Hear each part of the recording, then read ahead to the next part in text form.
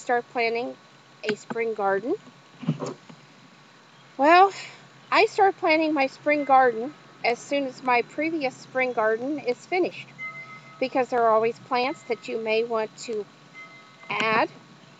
There are plants that maybe didn't do so well for you or you decided you needed to grow too many of to actually get a good sized harvest. So I would begin planting just as soon as you've completed, and keep notes. Be sure to keep notes. I also see a question. When do you need to start planting a spring garden? Well, I started mine in January and February inside of hoop houses here in Indiana. And the reason I did that is as soon as that soil in that hoop house warms up enough, those plants will begin growing.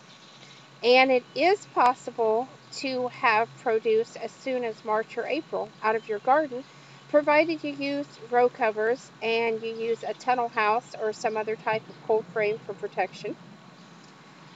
You can plant tomatoes March 15th here in Indiana. Again, you need to use a tunnel house or a cold frame and frost cover to keep those alive. Um, and don't be afraid to experiment. A lot of gardeners are real afraid to experiment, and there's no reason to be. Put one or two plants out and see what happens. You might be surprised at what you can actually grow if you give it a shot.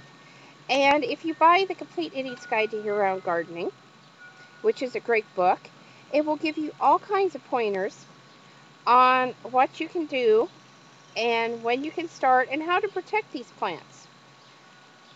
You can even grow, if you're not into vegetables, what about bananas or palm trees in Indiana? It can be done.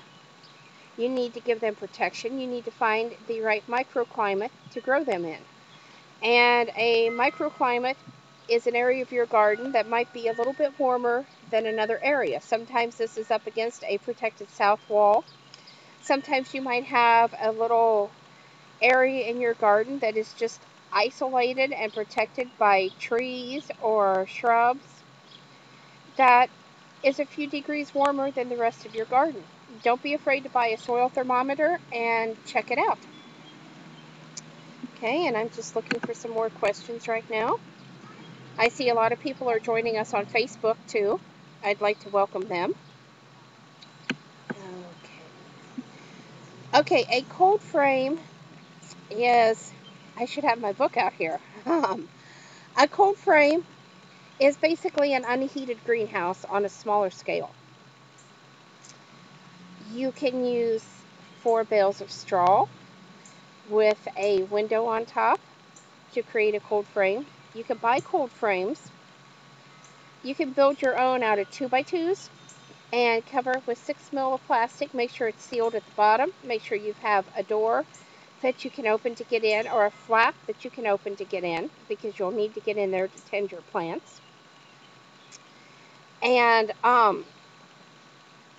they're just really handy to have. It's a good way to harden off seedlings by putting them in the cold frame and then slowly opening the cold frame so they can get used to the wind and the rain.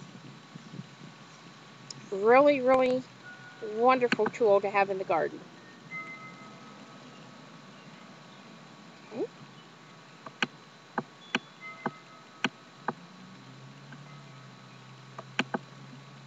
And let's see, looking for some more questions. Tunnel houses can also be considered cold frames, but they're on a larger scale because you can walk into those. And you can heat those, but you don't have to. Okay, another question. What are my tips for Midwest gardeners? Well, first of all, don't let our zone scare you off. Don't think, oh, look, we're a zone 5 and I really want to grow this zone 6 or 7 plant, but I can't. Give it a try. Sometimes with a woody plant, you can plant that 2 to 3 inches deeper. As I said, you could put cold frames over plants that are a zone or 2 off. And they say a greenhouse will raise you at least one zone, maybe 2 zones, depending on the layers of plastic you have on it.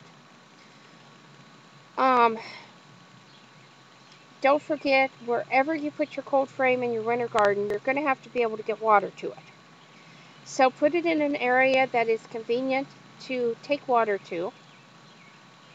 You can put jugs of water in your cold frame. Hopefully they will stay thawed by midday, but not always. Sometimes they do get icy, just depending on how cold the temperature is outside. And when you do your first winter garden, don't go into your cold frame early in the morning because your plants are going to look frozen to you, and you're going to let that heat out that is so essential for those plants to have. So wait until 1, 2, 3 o'clock in the afternoon when the heat's up. Go in there, and those plants that were wilted that morning will be up and alive and ready to pick by that afternoon. I would also suggest that Midwest gardeners start with a simple crop such as lettuce for their first winter garden. And I'm just looking here for more questions. Keep sending your questions in. Facebook friends, feel free to send questions in as well. We are recording this, so you will be able to go back and view it later. We're going to try to post this up on YouTube later. We're going to have to split it up because, as some of you know, they only allow people to post 10 minutes worth of video. So this may be in 6 parts. Okay, another question. How did I get interested in gardening? Well, my grandparents were both gardeners, and my mother was a gardener. And she made me weed the strawberry patch, which was full of spiders. And I do not like spiders. Didn't like them then, don't like them now. Swore I'd never have a garden because I wasn't going to deal with the spiders. So anyway, every year for my birthday, which is in August, she would buy me some flat of discounted flowers that she would come dragging over. Usually they were impatiens. And then she would bother me to plant them because I would throw them up against the side of the house and leave them there. And I finally started planting them one year just so she would stop bothering me. And then I got a book on gardening and I discovered herbs. So I went to our local nursery and I bought a plant called candy mint. And I brought it home and I planted it.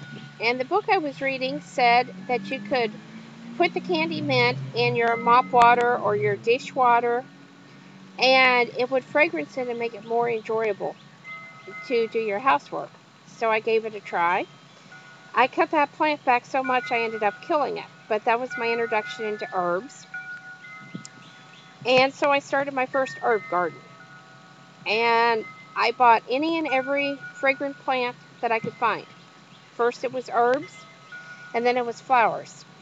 If you were sitting in my garden right now, you would smell a mix of honeysuckle and roses, Dame's Rocket, garden heliotrope. I love fragrant plants. And then I started getting into the unusual plants.